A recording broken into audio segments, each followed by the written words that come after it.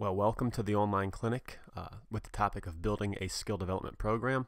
I'm John Leonzo, currently serving as an assistant coach at Cedarville University. I'm going to go ahead and just walk you through kind of our approach to skill development. The very first thing in regard to creating a culture of skill development, I just want to mention how important I think it is that that's a key part of your program. Really, no matter what level you're coaching at, high school, college, you need to make sure that you're helping your players become the best they can possibly be if you want to end up having the best team you possibly can have.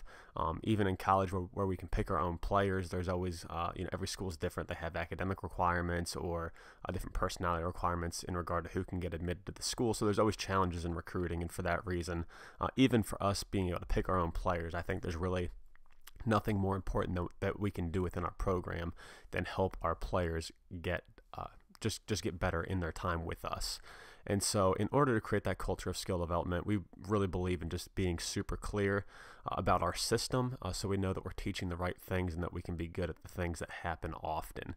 So that just starts with clarifying your system of play and being just really concrete on both sides of the ball with how you play offensively and how you play defensively. And if you haven't done that yet, and if you don't have clarity there, I'd probably say that's the very first place that you need to start. But then secondly, once you have that system clarified, in order to start building your program and create that culture of skill development, it's vital that you just go ahead and begin to define the key skills that your players need to be successful within your system. And again, I just mentioned, for us, that doesn't mean anything super fancy. It's just being good at the things that happen often. And within our system, a lot of that's attacking off the catch, at least offensively, and being able to finish at the basket. So that's what we're going to spend the majority of our time developing with our players, as opposed to teaching them how to create off the dribble or things that wouldn't happen as often within our offense. And then once you have what you're going to teach, it's then important that you figure out how you're going to teach it and try to streamline the different drills that you do and build your program up that way so that you can train in a way that's both beneficial and that the players enjoy. I'm going to kind of break down what that is. So I'll go ahead and start right here just by going through just a really brief list of the things that we're going to go ahead and be teaching our players. You can see we have the various methods of attack, and again, a lot of that's off of the catch. We have all of our footwork with how we're going to catch the ball, how we're going to start drives, and how we're going to stop drives. We have all of the different passes that we need to be able to throw and the things that we emphasize within that. The different finishes, both from the perimeter and from the post. And then lastly, protection plans, and that's basically when our players end up attacking off the catch and having a drive get stalled, how they can keep playing without picking up their dribble and stalling the entire offense. So just to go ahead and kind of streamline this and just show you a few examples. First, I'll just go ahead and show our different finishes. You can see here the reach finish is the very first one that we teach with the outside hand. We use this when we've beat our defender and we have a big advantage. You're just going to put your hand under the ball, stretch your elbow away from your body, go off one leg and try to beat that defender. We also teach it using the inside hand like you can see here. And this is nice when you've cut off the defender who's guarding you, if you've cut off their angle of recovery and you can reach, or if there's a secondary defender that you're trying to go ahead and surprise by throwing off your rhythm. We love the inside hand. The reverse finish is no different than the reach finish. The difference is when we get our drive pushed underneath the block, or if we need to go to the other side of the rim, we like to go ahead and use that reverse finish again off one leg, hand under the ball, elbow away from the body. You can see a lot of them here. And then we move into our power finishes, which are going to be off 2 feet, where you have a smaller advantage against your defender. You're going to come to a jump stop or a stride stop, put your shoulder into that defender's chest, and go ahead and score with your body on the defender and the ball extended away. From that power stop, we then can go ahead and have a bunch of different finishes. Here's a back pivot where you're going to end up stopping, turning away from the defender, and scoring on the opposite side. The step through, you're going to go ahead and show the ball, pick your outside foot up, and step by the defender. Again, these are just the ones that we teach. And again, this is all off of that power finish. I'm going to power finish, then I react to where the pressure is at. And again, these are finishes that we think all of our players need to have in order to be at their most effective while we are playing. The other thing we really emphasize a lot within our offense is just sharing the ball. And again, here, these are just a few of the different passes that we teach, but the overall idea of just being passed to where the help came from. And again, I'll break down how we teach this stuff here, but you can see, we're throwing the ball with our right hand, our left hand, we're throwing off of different pivots, we're sharing the ball early.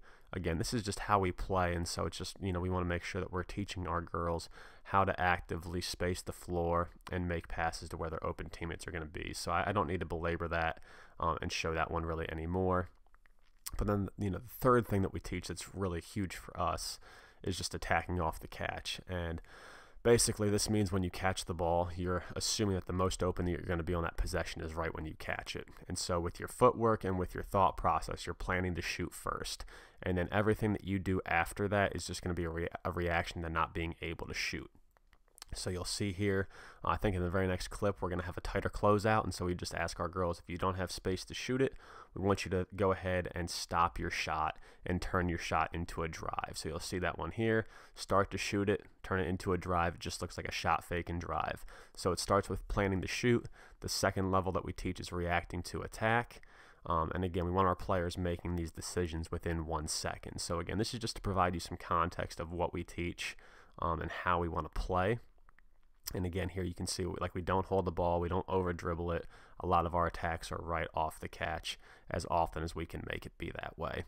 So again, it's just a really small sampling of how we play, and again, how like our system is streamlined in order to help our players just be the best player that they can go ahead and be on the floor. So that's the what we teach. Now I'm going to go ahead and dive into the how. How we teach things. Well, I think the thing that's different about our skill work than most people's is we are really big on joining decision making with technique. And I believe that technique and decision making are what makes up skill. They don't exist independent of one another. So I heard one time that there's 3 parts of skill, and this really resonated with me: reading, planning, and doing. And so this is why we teach decision making, because on every single skill, most times when we think player development, we just focus on the doing, the actual technique, or performing the actual rep. But with every skill in a basketball game, what you're going to end up having a good chunk of is having to read the situation and then plan to execute the skill before you actually get to the doing part of it. So the example I'll give you is like shooting from a spot in practice. Think about making 5 shots from the same spot. On the very first rep, the player has to go ahead and make the decision to shoot, to read if they're open or not. They have to plan how hard to shoot, and then the last part is the actual doing or execution. And then on their second shot, third shot, fourth shot, and fifth shot, they actually only have to do the doing part, and so you're not getting the full skill loop as a result of that drill. So again, when you join decision making with skill work, you end up letting the player go through that whole entire process and really do the best they can and kind of make your time the most effective with your skill development. And so we do that through a teaching method that we call TLC, and that just stands for teaching, learning, and competing.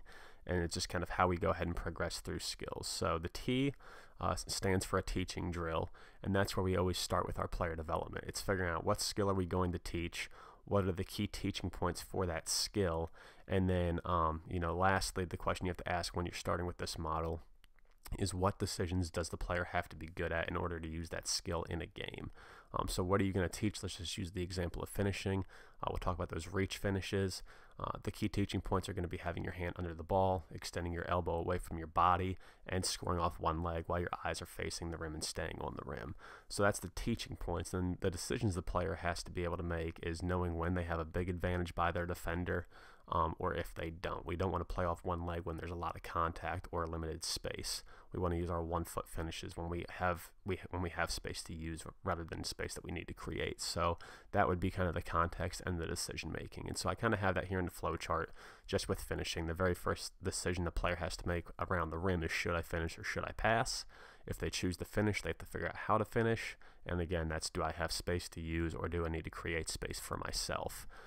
If they decide to pass, they have to figure out what pass to throw or where to throw that ball, and that's just deciding between like who helped or if they're stuck, using a protection plan. So again, there's so many decisions getting made just in the realm of finishing that to just teach the technique of finishing really is incomplete. So we would start teaching finishes through a teaching drill, and again, that's just working on the technique of that skill at a slow pace. We're giving them those cues I just mentioned, and I'm just kind of watching the player go ahead and execute that. And as soon as I feel like they have a basic level of competency with that skill, we're going to move on and start to add decision making. And so what I would encourage coaches to do is to use these teaching drills as their warm-up drills, just because the player can go ahead and get warm, they can get loose, they can get confident, and they can have that reminder of the technique that we're trying to go ahead and achieve. So here would be an example of one of our teaching drills from a player development workout where we're actually working on reach finishes. So again, we're just kind of going through asking the girls to really pay attention to the technique of how they catch the ball. So you're going to see their feet in the air, stepping into triple threat, and then driving the ball, going off one leg, eyes on the rim, hand under the ball, elbow away from the body, going through all of our progressions there and just getting warm. Coaches can walk around, check for technique. And again, we're not doing this for very long, just to go ahead and get warm. Once you are ready to move past that, the L in TLC stands for a learning drill, and that's where you're going to go ahead and add in decision making and basically create a drill where players have to make decisions freely, but the design of the drill is such that you're going to encourage using the skill that you're focusing on. And so we usually do that by giving the player two choices in a drill. So say we're going to finish or work on those reach finishes, we would tell the player, if you can't score with a reach finish, keep your dribble alive and kick the ball back out to me. Or if you can't score with a reach finish, turn your dribble into a post up and play from there. And again, you're just helping guide their decision making in a live type setting. And so this is almost always a drill where the offensive player has an advantage. And there's two types that you can do there. You can set a drill up so that the defender dictates how big the advantage is that the offense has, or you can set a drill up where you as the coach can dictate how big that advantage is. And as the players are going through this learning drill, they're competing, they're playing, they're making decisions. I think the best way to coach those drills is through questioning rather than through direction. So it's a lot of times of asking, what did you see? What made you do X, Y, or Z? Who stopped your drive? Why did you throw that pass? And just letting the players be a little more engaged in the learning process versus you just telling them everything that they have to do and them depending on you. So I'm going to go ahead and show you now some of our different learning drills. And again, the first two are going to be where the player is dictating how big the advantage is. I'm sure a lot of you guys have probably seen this before, but this is just, we call it blind one-on-one. And this would be a game that we use when we're trying to work on our one-leg finishes. We're giving the offense a big advantage because of the setup of the drill. So here, the defender is putting their heels on the three-point line with their chest facing the rim. The offense is putting the back on the ball on the back of the defender. And as soon as the offense takes the ball off the defender's back, it's live one-on-one going to the rim. Now, the offense has a big advantage here because they're the one dictating when the drill starts. And again, because it's a big advantage type finish, hopefully we're going to be scoring off of one leg using one of our reach finishes or reverse finishes. A player's not wrong to play off 2 feet here, but again, if that does happen, we want to talk about why it's happening and help them make better decisions on the floor. The other thing that we're really working on here with this drill is for our driver to veer back into the defender and cut off their angle of recovery. And this is really big for us when we drive the ball either off the catch or in pick and roll as there's a defender trailing us to get in the way of them trying to go ahead and recover. And that just simply means trying to go ahead and take your first dribble both to the rim and to get inside that defensive player. And you can see here a lot of our girls are doing it, and when they do, they get easy shots. When they don't, they take a much tougher shot. So this is blind one-on-one, and again, it's a drill that we would use where the player dictates the advantage, and just the drill's really encouraging them to use a lot of those reach type finishes. The second one that we'll go ahead and work through is hip one-on-one, and this is a drill where the offensive advantage is smaller because of where the defender starts, and we would use this if the skill focus for the workout was our power finishing series, which is like, again, a power finish, which is just a 2-foot landing, shoulder to the chest of the defender, chest to the baseline, where my body's on the defense and the ball is away. If the defender eats up my space, I'd shot fake and step through. If the defender is giving me space and I can't step into them, I would go ahead and back pivot away from them. And so how hip one-on-one works is there's going to be a defender on the, you can either put them on the inside or outside of the offensive player. Here we have them on the inside because we're trying to drive down the rail. The offensive player can either go off the catch or off stationary dribbles, but again, play is live whenever the offense decides to start to drive the ball here. And because of just the positioning of the defensive player here, it's going to be a smaller advantage at the rim. So we're working on playing off 2 feet and creating space rather than using space around the basket. Here you can see if a player does really get a good beat on their primary defender and they do get a big advantage, they're just going to go ahead and score off one leg, carrying over our previous workout into the next one. And again, here you can see that we're coaching as they go. But again, just kind of keep an eye on the players here and watch their decision making of when they need to play off 2 feet because it's a small advantage and they need to play with power, or if they can go ahead and beat their defender clear out and score with a reach finish like that one did right there. So again, there's decision making being added into it. Each drill and activity and practice is building off the next one, And again, we're working on just how we finish at the rim because that's such a vital part to our offense. It's going to be messy. There's going to be a ton of mistakes, and that's okay. I feel like that's where the learning occurs. If the players are just executing everything with precision, we're probably not getting better because we're already doing things that we know how to do. So there has to be some level of struggle involved. And again, I think this is a good way you can do it because the drill is set up to give the offensive player success while also having an appropriate amount of challenge so that they can continue to get better and work on the skills that we're trying to go ahead and teach them. And again, here you can just kind of observe our coaching. We're bouncing around here, giving different, encouragements and corrections here as needed. And again, it's just, I think, an effective way. Like, practice is flowing. We're not talking the whole time. The players are getting better. You can maximize the time that you have on task. And again, they're just able to go ahead and practice in an environment that more easily mimics the game.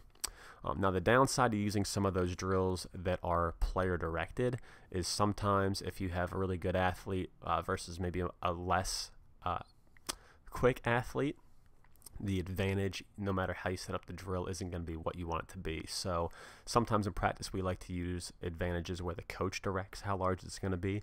That way I can kind of compensate either for a difference in athletic ability between two players, or I can more easily create the situation that I want that player to make decisions in. So this is a drill that we call back tap, and I do it here 2-on-2, but we would start with it 1-on-1. And basically the offense is on the baseline facing a coach at the three-point line. The defender of that player is by the coach. The offense is going to dribble around the coach, and as soon as I tap the back of the defender, it's live 1-on-1 to the rim. And so again here, I like this drill because I can dictate how big the advantage is going to be for our player driving the basketball. So for example here, if we had a player that I think needed to be better making decisions when pressured, I would go ahead and give them a smaller advantage by tapping the back of the defender earlier. If it's a player that I think needs to work on finishing fast, I'd give them a bigger advantage. And I can kind of tailor that because I know what they need to work on and I'm involved in the drill. And I don't even have to take the time to tell all the players what they have to work on. I can just kind of manipulate the environment and make sure that we're moving pretty quick here. Again, we're doing it out of 2-on-2. This is like an offensive breakdown drill for us almost. Our system, again, because it's clarified and defined and our skills are such a vital part of it, we're able to work on both our system and our skills at the same time. And so here again, you can just see out of 2-on-2 how we're adding in another layer of decision making with if I can't get downhill playing a two-man game or whatever it may be. And again, I'll get into later how to load into drills, but even for finishing, just this back tap is a really good way to play 1-on-1 and kind of the coach dictate the environment. Another way that you can do that, and this is one I really like as well, we just call it hand touch. And again, you can play it 1-on-1. Here we're doing it in 2-on-2, and I'll talk you through the points of the 2-on-2 game later. But basically, the offense and defense are on the baseline, and they're going to throw the ball out to me. And based on what I do with the ball dictates whether the offense is driving middle or whether they're going to drive it baseline. So if I put the ball in my inside hand like I'm doing here, the offensive player and defensive player curl around my back, and the offensive player has to be first. So this is going to give a really big advantage to the offensive player, and that's if I put the ball in my inside hand. So here the ball's kicked out, inside hand, defense has to trail, offense has a big advantage and scores with a reach finish at the rim. You'll see here a little bit later, I end up putting the ball in my outside hand, and when I do that, when I put the ball in my outside hand, the offensive player grabs it and drives baseline, and the defender has to touch my inside hand before recovering. And again, I can kind of dictate based on where I put my hand how big the advantage is going to be for the offensive player. So I think this next one we end up getting into the grab and go. So now the ball's in my outside hand, it's a baseline drive, the defender has to touch my inside hand, and again, based on where I put that hand, I can dictate how big the advantage is, and that helps me. I can match players up easier. I can create harder situations for players that are maybe more advanced, easier situations for players that need to keep refining their skills. I mean, it just lets you as the coach, again, really efficiently kind of control the drill and facilitate learning in a really positive way. So again, you can kind of work on, this would be a drill that we would use after we've taught all of our finishes. We've done our different hip 1-on-1s, blind 1-on-1s. Now we'd go ahead and use that one so they can make those decisions freely and interchange between the two. So again, that's just another example of a coach-directed advantage drill. And those are some of the learning drills that we use. And then once the learning drill is done, we then move into competing. And competing is exactly what it sounds like. You're just using the skill in a live setting. The coach isn't really stopping it. It's no longer having a huge offensive advantage where the player is being encouraged to use the skill. It's just a live setting of play. So here, a competing drill that we would use for finishing is just 2-pass 1-on-1, where the defender starts under the basket, throws it to a passer at the top of the key. The passer swings it to the offensive player, and play is live on the catch. So now the player catching the ball can shoot it if they would like to. They can react to a hard closeout by driving it. If they have a big advantage at the rim, they can go ahead and use a reach finish. If they have a smaller advantage at the rim, they can go ahead and use one of the power finishes. Additionally, we sometimes let the players, if they get stuck, because we don't want to take bad shots or tough shots, kick it back out to the passer, recut, and play one more series of 1-on-1. That's an option you can do. And again, you can load these drills up to 2-on-2 to 3-on-3. It's pretty versatile right there. But again, you're progressing in a way where players are getting to make decisions. They're training in a context that looks like the game. And there's a really logical flow to how you're loading the drills in and progressing versus just rolling the ball out. I think a lot of times using games to teach, or a games-based approach, or live training gets a really bad rap, because players or critics of that teaching method would just say, well, you're just rolling the ball out there. You're not actually teaching. But again, following this progression method, it allows you to teach alongside and use these games as a tool. So again, we want to train this way. Number one, because I feel like it most mimics the game, and because players are making decisions. Number two, it has just a really high level of transfer. You can see here the different finishes from practice to a game are almost identical. So here we're driving the ball, defender on our back, reach finish. Again, in this next clip, it's going to be off of a ball screen, defender trailing, and on our back, reach finish. And so again, you're able to kind of break down the end of the possession and train in a way that's going to actually mimic the game environment, so the players' reps are a little more beneficial. And I think they also enjoy that competition in it. So it's just a really small example of a game transfer. I have a much longer video showing some different things that we do and how they transfer. So again, as I just mentioned there, I think this is a really beneficial way to train. But decision-making games or small-sided games, they're not the end-all be-all of coaching. They're just tools that you can use, and it's really up to you to use them well. And so again, I think sequencing, how you're going to teach, what leads into what, is where the magic is, and these games simply serve as a means to help you and kind of guide you. So big believer. I heard one time that practice should read like a book, meaning there should be a logical flow to it. Chapter 1 to Chapter 2 to Chapter 3 to Chapter 4.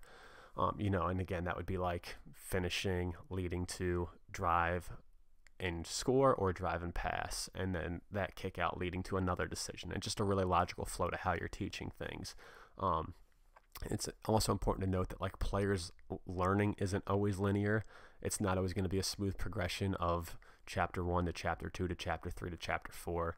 You might get to Chapter 1, move to Chapter 2, get to Chapter 3, and then realize I got to go back to Chapter 1 because I moved on too quick. And again, that's okay because you already have that flow to it. You already have that plan built out.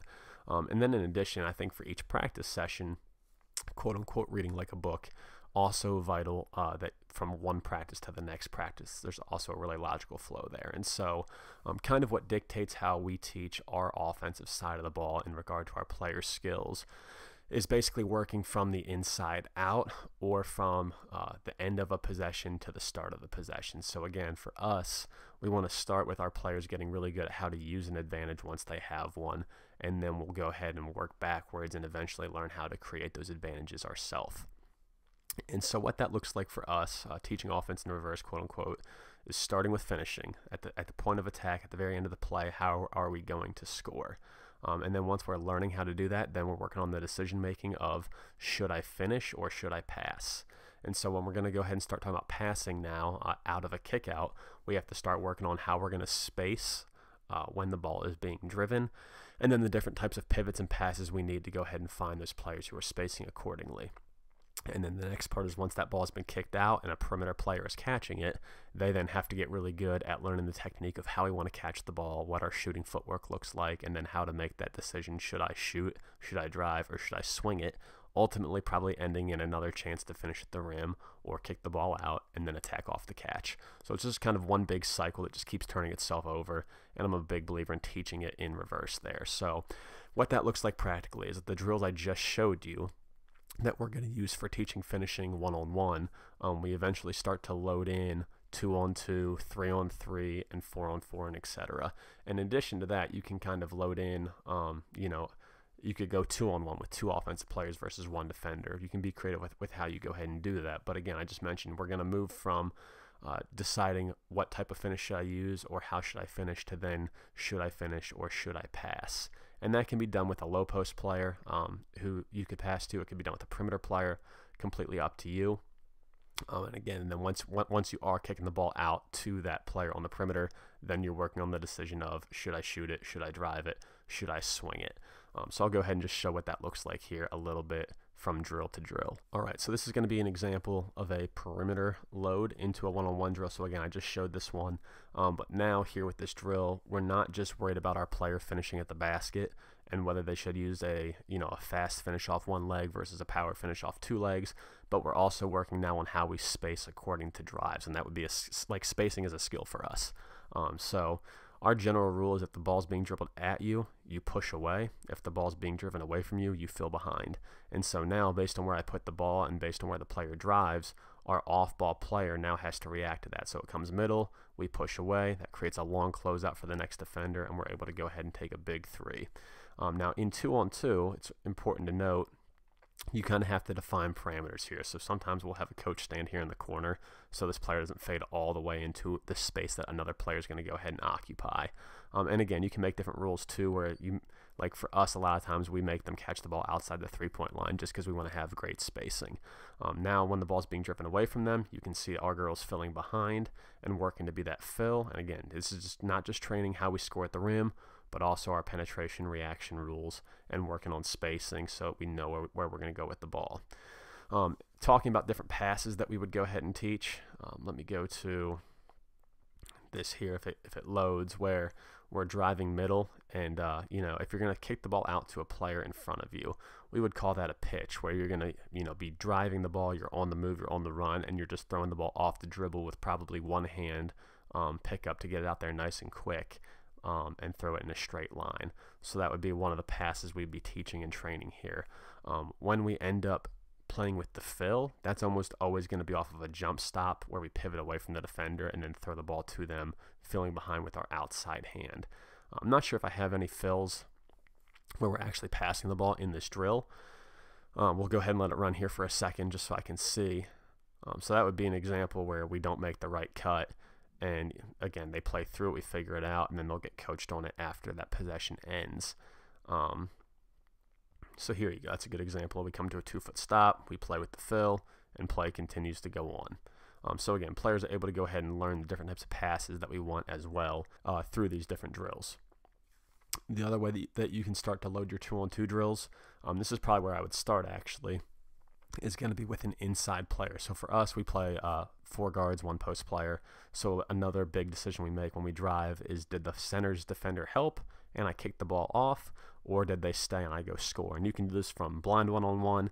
You can do it from hip 1-on-1. You can take X1 out and just have 1 drive and play 2-on-1 with X5 being the only defender. Again, completely up to you, but that would be an example of an inside load. So then once we've done 2-on-2, we then build up to 3-on-3. And this will be an example of just one of our dribble drive breakdown drills where we're going to go ahead and we're going to play hip 1-on-1.